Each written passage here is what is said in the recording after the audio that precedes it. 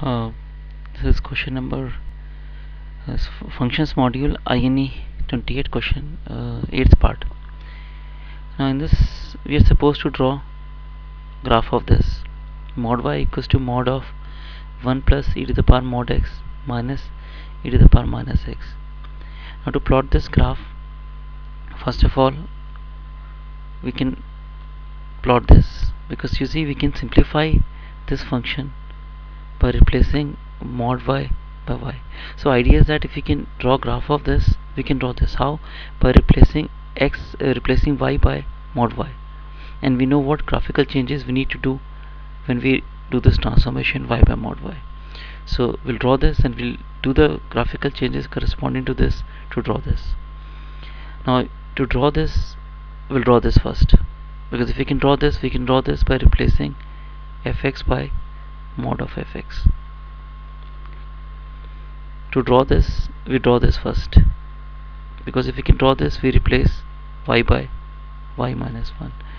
So first of all we'll draw this and this, and finally this. Now you cannot apply transformation to simplify this further, right? You can see mod x here, but not over this x. Mod is not there over this x. You cannot simplify mod x by x. So this hardly you can do on this from transformation topic. You cannot simplify it further. Also you don't know how to draw graph of this, because this is covered under differential calculus topic, where we're going to learn how to draw graph of any function fx. But still at this stage we have no idea how to draw this, because we have not done the differential calculus topic. So I'll just give you an alternate way of doing this. First of all, we simplify this further.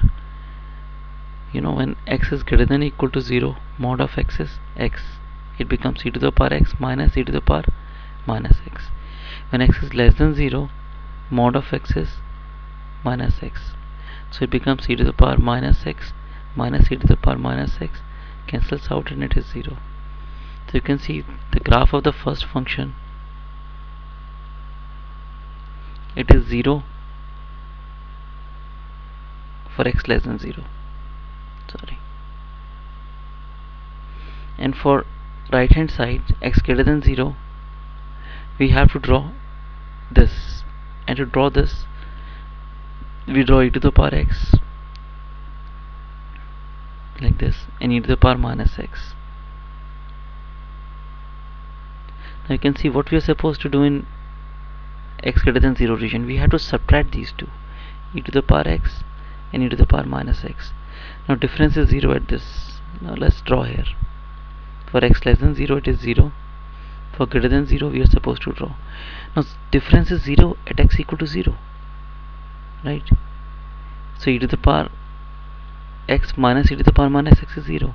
Now if we go more towards right and see how the difference is increasing, and after a point you can see as e to the power minus x is approaching 0, this difference is almost same as e to the power x, because this is 0, this is approaching to 0.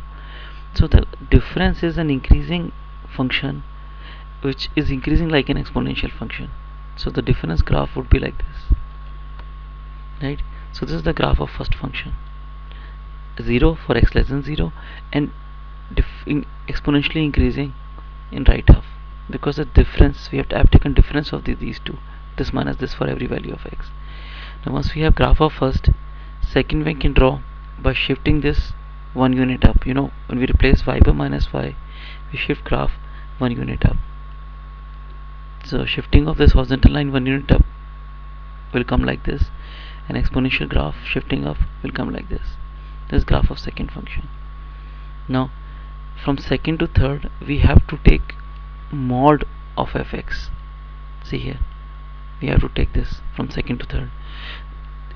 The graphical transformation corresponding to this transformation is whatever we have below x-axis, we shift above x-axis. Suppose it is like this, then whatever we have below x-axis, we shift it above x-axis. We take image of that above x-axis, and we also remove that part. We also get rid of this part. Now same we are going to do here, but in this case you can see there is nothing below x-axis. You're supposed to take image of the part that lies below x-axis, but in this second graph there is nothing below x-axis, so graph of second and third would be same, right? Now from third to fourth we have to replace y by mod y, and replacing y by mod y means whatever we have below x-axis we reject that, and we take image of whatever we have above x-axis. Reject the lower half, take reflection of upper half into lower half. Now if you do this, reject lower half, there's nothing, take reflection of upper half into lower half. So this is the final graph.